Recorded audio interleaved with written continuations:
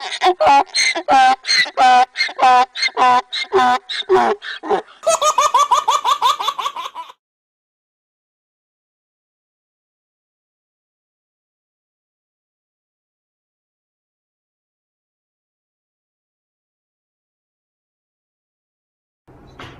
the quantities I've got here are 3 times the recipe that you've got, because there's more of this, obviously. So I've cooked some of the pears earlier on, so I can fit them all in one small frying pan. So I've got, I'm starting to put melted butter and brown sugar.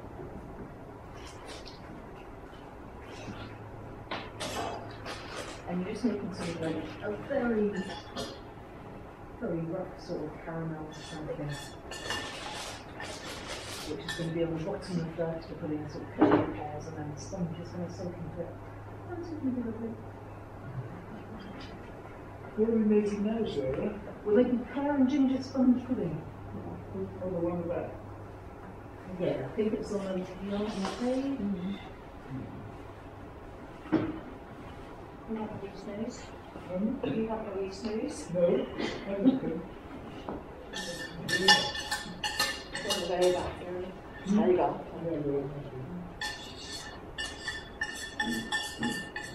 So you can see that the sugar and the butter is just sort of melted. It's not completely, but just so it's a sort of golden colour.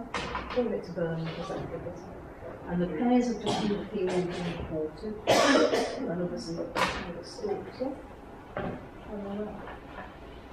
But this is a good thing to do with pears. So it's very, very hard to buy a ripe pear anywhere, even the ones that say ripe and ready to eat, or you get them home and actually it's like an apple, you know. So this deals with that problem really, but there are loads of them around at the minute.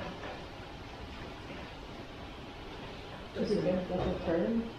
These are, I think these are on special offer in Lidl this week. But they're just sort of conference pears, I think. It was very firm cooked. Yes, but I mean, soft would be fine. I mean, I suppose if you had a perfect pear, you just eat it, but so often you buy them and they're really hard and they're sort of sat in a fruit bowl and then all of a sudden have sort of flies and it's too late. And something really ripen. Yeah, that's right. They ripen partly from the inside out. Yeah, they've got partly. And they got that. They ripen very quickly. I think you cook it all the time. If you cook them, you don't have to wait. So we're just going to stew in the butter and sugar for a bit, and then I've got some stem ginger that I'm going to add at the end.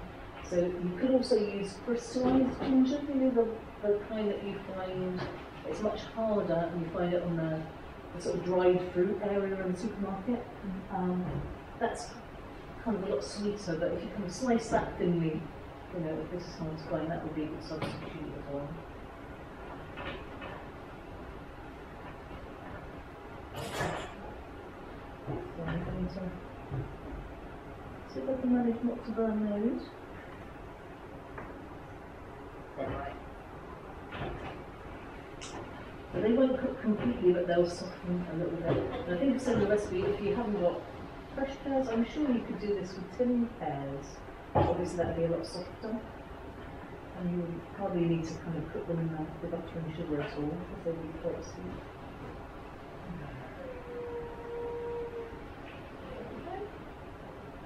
So the sponge.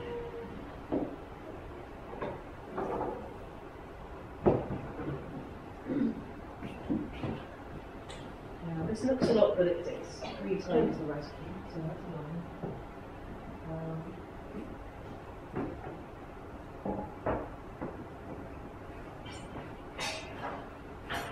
I suppose if I was much fitter than I am, I could do this the old-fashioned way, just with a wooden spoon. I can remember my nan making cakes. She wouldn't obviously have an electric mixer, but that would just be like she would clean everything with a wooden spoon. Or later on one of those ones that with 2 whisks and you turn the handle. But actually it's quite warm, so this is quite soft, so it might work. So I don't need to vanish into the kitchen plugging thing.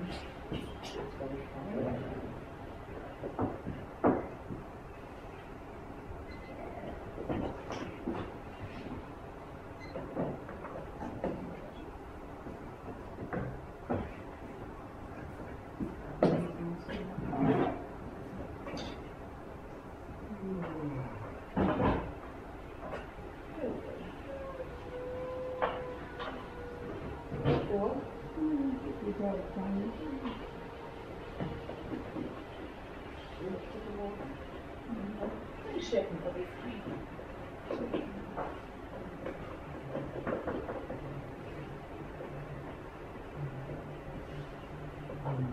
There you go, so just do it like that. So you could use your electric whisk or food mixer if you want to.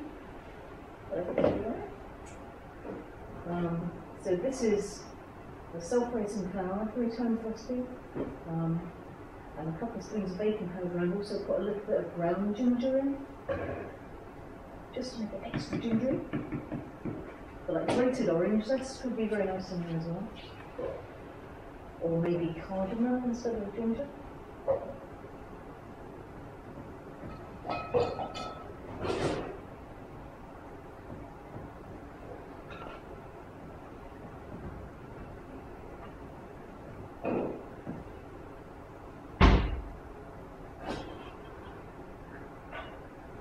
Oh, that was a bit dry. That was the eggs.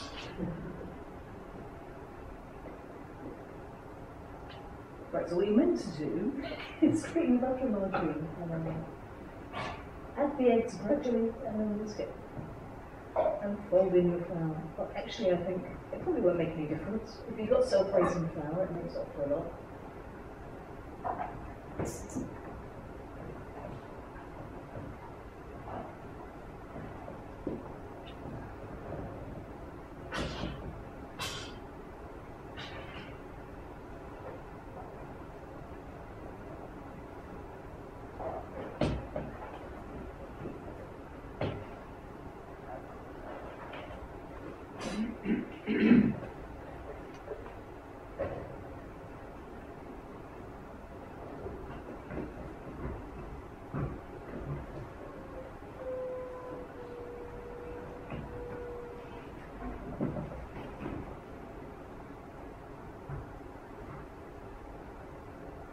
Actually, if you can see, even though I've done everything in completely wrong order, it's still kind of like quite light and airy, just because we're using self-raising flour. So all the things about how you meant to sift everything and fold it in with a big baking spoon very carefully.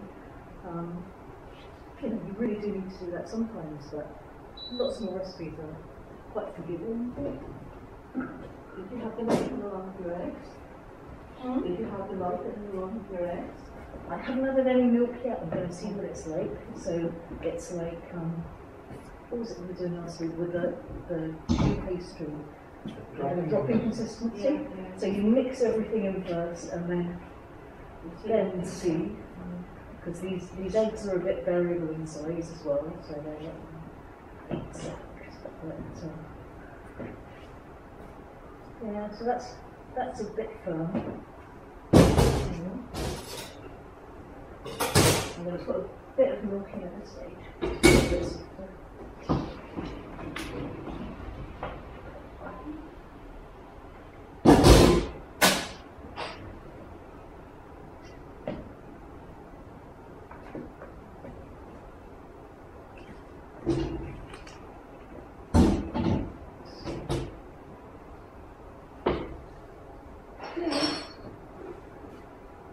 It's firm dropping consistency. You could use a whisk for this or Absolutely. Or you could just throw it all in your food mixer and press the button and that will do the same thing. Yeah, it's purely because I've forgotten to plug in the extension lead. And because we're being... What extension lead do you want? Yes, I know, but I forgot to plug it in earlier. Partly. So then if I run off to the kitchen, the viewers at home, Yes. whoever they might be, wouldn't realise where I'd gone or what I was doing. We're on TV. Oh, it's terrifying. There you go. So I would say this is more like you wouldn't be able to make it.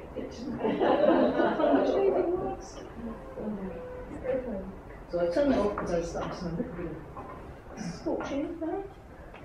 So this is the slice. I think that there's probably about 3 pieces of stem ginger. They're just very finely sliced. You can leave it out if you don't like it, or if you can use it, it doesn't matter. But this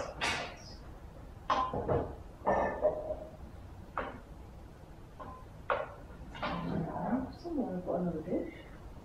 Have you lost? You haven't got the fish over there, have you? On the queues here.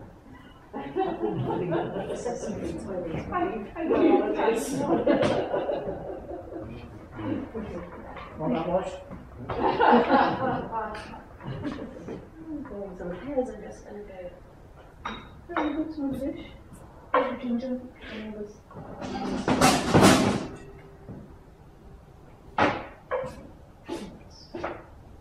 Probably fit a full round.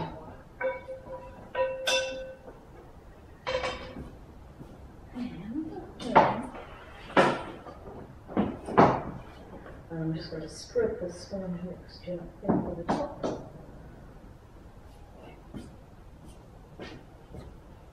So the thing to do is sort of put little dollops of it all over the place, and then if there's gaps, you can use a knife to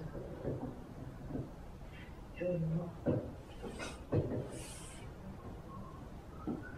So,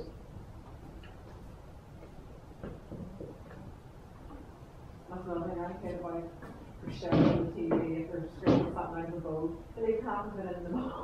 oh, I I know. I'd be back in there scraping every last bit out.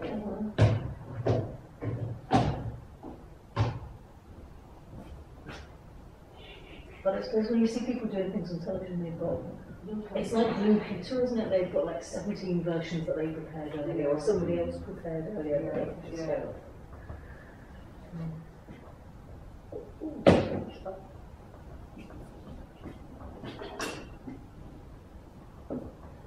Yes, more of that here.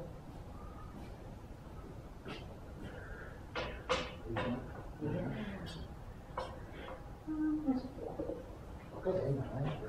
I know, I'm trying to, not even in the bowl. So what you do is just, the only thing you very gently make sure that the edges are sort of sealed, so that as it's cooking, the filling underneath doesn't sort of bubble up and end up on the bottom of your oven. Because it's horrible to clean.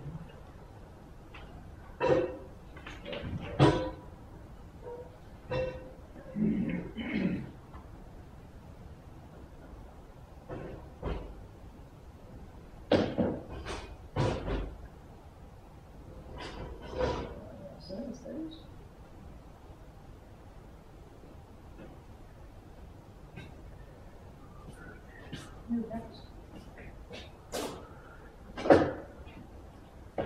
And they're going to go in the oven for whatever it says on the recipe. Is it like 40 minutes? Yeah.